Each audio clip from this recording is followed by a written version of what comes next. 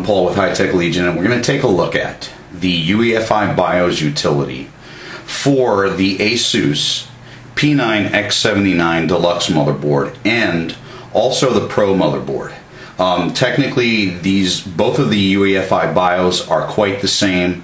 The Pro board might have a couple missing configuration settings, but basically this overview will give you an idea of what you could expect if you use the Deluxe or the Pro X79 board from ASUS. Right now we're in the ASUS UEFI BIOS Utility Easy mode, which shows the time of day and the date. Of course, the BIOS version, what motherboard it is, CPU type. As you can see, this is the brand new Sandy Bridge E series. Total memory, yes, I am using 32 gigabytes of memory in this. This is Patriot memory, and it has timings of 89824 at 1600 megahertz. We see the build date of the BIOS and of course the speed of the CPU. You can see the temperatures, voltage, and fan speeds. Below that we have system performance, which gives you a normal mode, which is here, or a power saving mode actually, a normal mode which is in the center, and of course the system performance mode or optimal mode. For the sake of this overview, we'll go ahead and keep it in normal mode on the easy when it's in easy mode. On the bottom we have our boot priority. Of course, you can see that I have a hard drive and a Blu-ray player in here. If we click on shortcut, what that does is, this is something new that ASUS has added to the BIOS.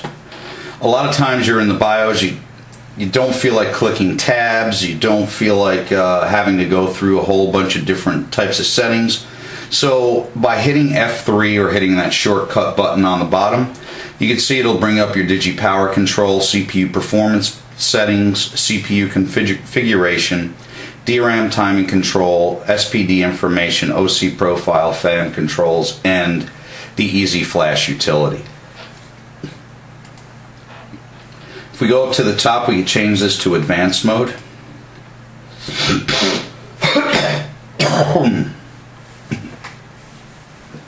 Going up to the top, let's go back. If we go up to the top here, we could go and now enter advanced mode. It'll bring up a box, click on advanced mode, and this is where we actually get into the meat and potatoes of the BIOS. The main page, or the main tab, shows BIOS information, version, date, etc., CPU information, system language, date and time, and of course it has a security setting so you can set a password for the BIOS. Moving on to the AI tweaker button.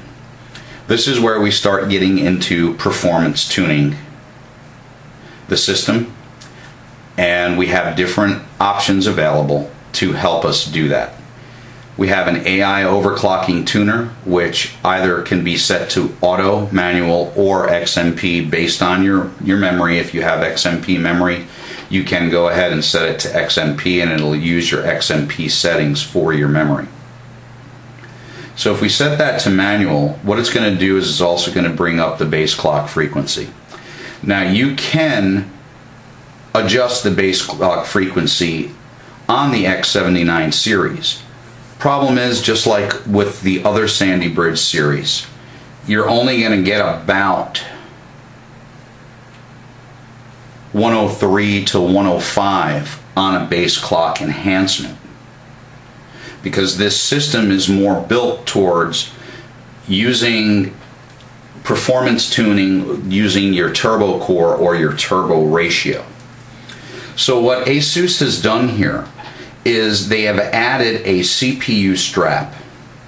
Now this CPU strap will basically change your base clock frequency from auto, which would be 100, all the way up to 250 megahertz.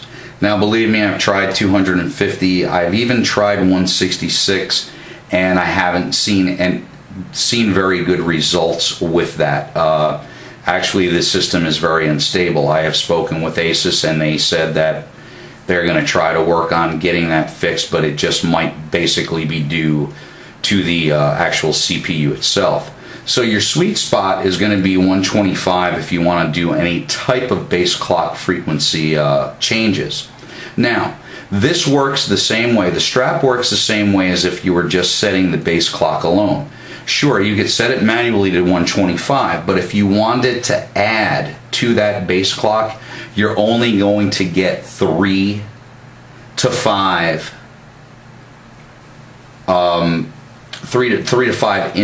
increments, meaning, so you might be able to go to maybe 128, maybe 130 on the base clock from this specific strap.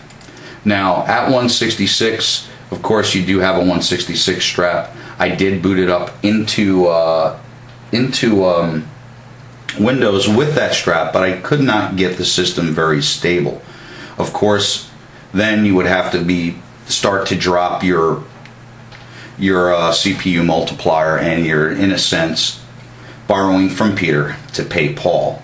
So I would basically say your sweet spot, if you want to adjust your frequency on your base clock, use the 125 strap. It's a good place to start. It'll give you a good ratio with the CPU multiplier and the base clock overclocking. Sometimes you'll actually get better numbers when you're using both the CPU multiplier and the base clock when you're performance tuning. Clock gen full reset.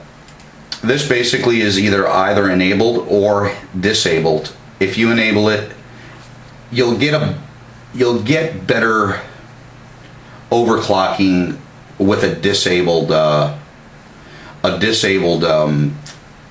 clock gen reset. Basically, because what it'll do is it will skip the system shutdown. So what happens a lot of times, if you adjust your base clock and you go to reset your board, of course the system will shut down and then it will reboot itself. So it'll actually go through a full shutdown. This actually helps skip that shutdown. Turbo ratio can be set to auto by all chords, meaning you can adjust it in the OS. ASUS provides an AI suite which you can control your BIOS from there in your OS. So of course you want to use that with the can adjust in OS if you're using AI suite, if you're using an OS type of performance tuning, or you can change it without being able to adjust it in the OS. So let's go ahead and set that by all cores, and now we'll see a new tab come up, and of course that's the auto tab. Auto is basically, it's going to set the CPU turbo ratio on its own. Of course you could set that turbo ratio to whatever you want to. I have had this system up to 4.9 gigahertz, so of course at 49 and a multiplier of 100, I'm going to get 4.9 gigahertz. As you can see, oh, didn't work again. There we go. Up on the top, you can see the target CPU turbo mode speed is 4900 megahertz or 4.9 gigs. Next, we have a clock gen filter, which I usually keep at auto. You can change it to enabled or disabled. It does state that it'll help maximize CPU overclocking when it is enabled. I didn't have any problem keeping it on auto when I performance tuned this system. As we go down, we have the EPU power saving mode. This can be done two ways. Right now it's disabled both in the BIOS and on the motherboard. There is an EPU switch on the motherboard, and the EPU power saving mode basically allows you to run at less power consumption.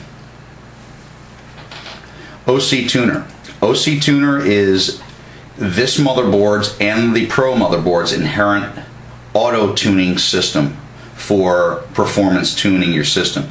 ASUS has presets inside the motherboard BIOS, which when this is clicked, it'll automatically restart your computer and performance tune your computer per what ASUS feels is the most stable overclock. And I think on this one it was 4.6.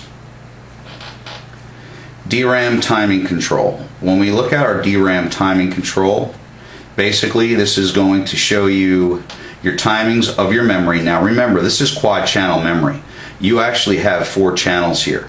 I have 32 gigs and I do have all of the memory slots occupied at this time. So you're looking at a lot of settings when you do actually use this. You have channel A, channel B, channel C, channel D. And this sets there are so many latency settings, etc., that you could set. If you really want to tweak your memory, you'll have no problem doing it. And of course, as we scroll down, we have the clock period. I usually keep all this stuff to auto. What I'm more worried about a lot of times are my timings. It seems that motherboards like to go by what maybe SPD is on the, or JEDEC on the RAM itself, but of course you'll get RAM with timings of, like mine right now is 89824, this specific set of memory. Of course this board set it to 99924, so of course you can see that I have this set to 8 and 8 here, leaving the others on auto. So it just, because the other settings are fine within what I need to use them for. So if we click on the back button here, let's go ahead and scroll down a little further. And our next setting would be the DigiPower Control. This is where you could set your load line calibration for your CPU. To achieve 4.9, I set mine to high. Of course it does go to extreme and ultra high. This will basically adjust your load line calibration when you're using your system based on the amount of power that you're going to need. Of course, we know that on auto we're going to have a certain amount of voltage droop, which when we're overclocking we don't want that to happen. So this will go ahead and fix that voltage droop and actually introduce a little bit more voltage when the CPU needs it. CPU current capability set to auto. You could go all the way to 140%. You do have a CPU vCore boot up voltage, which you could set that. Basically, what do you want your CPU to boot up at?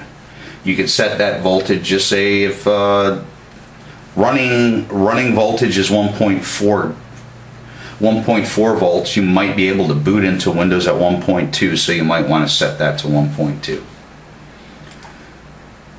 VCCSA load line calibration. Of course, this has a lot. This basically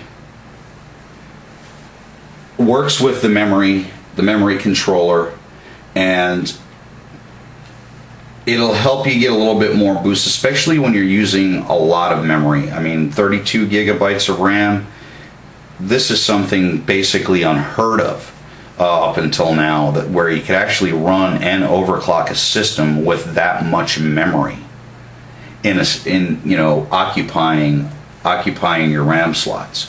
So you might want to use this when you are performance tuning.